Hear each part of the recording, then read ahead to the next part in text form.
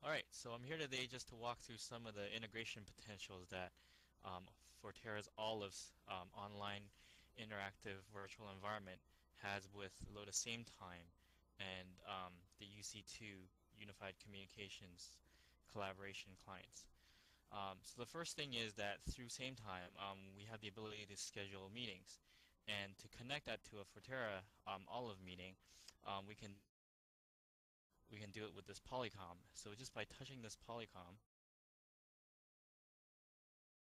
we can connect to a meeting, and the polycom going green depicts that we are now connected to and synced up with a same time meeting. And as you can see on the board, we can certainly throw up some charts and maps and graphs as a point of reference, and also be able to switch the charts and point to certain places just to give visual reference to the other people in the room represented as avatars.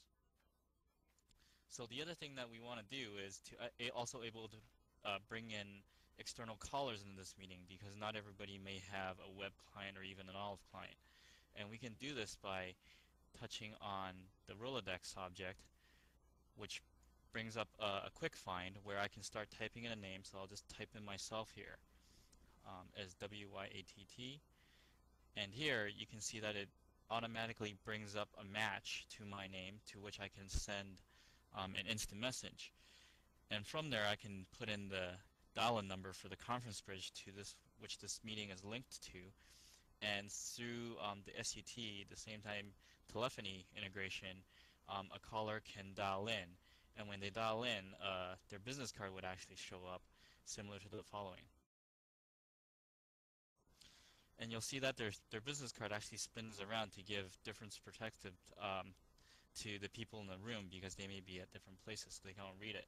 Now, when the caller actually begins speaking, the card will change color, like so.